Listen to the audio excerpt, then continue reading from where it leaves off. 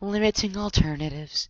When advertisers present products in dramatic either-or situations, they ignore the many other alternatives also available to the consumer. Oh no, I have a zit.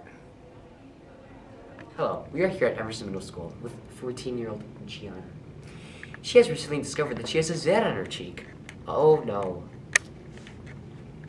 Gianna's in luck here. We have the top 2 acne products on the market right now, and we are going to test them out. Alright, Gianna, let's take product 1.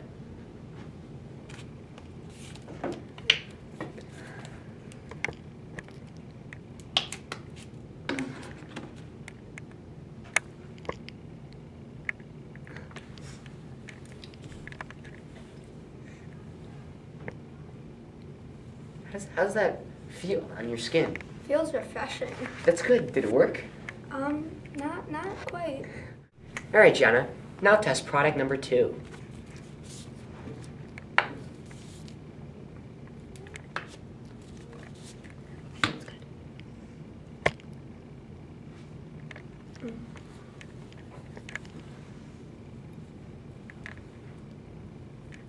How does that feel on your skin, Gianna? Refreshing.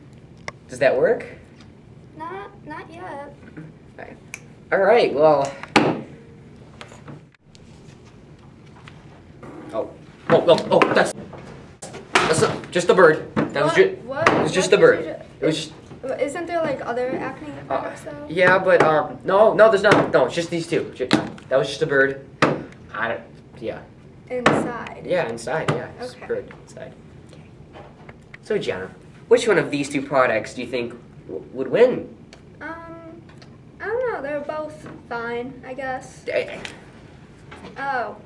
Product 2. Sure. Yeah, product 2 is great. Yeah. See? There you go, folks. Product 2. Acne Dote. The best acne product on the market. Get your acne dote at your local drugstore.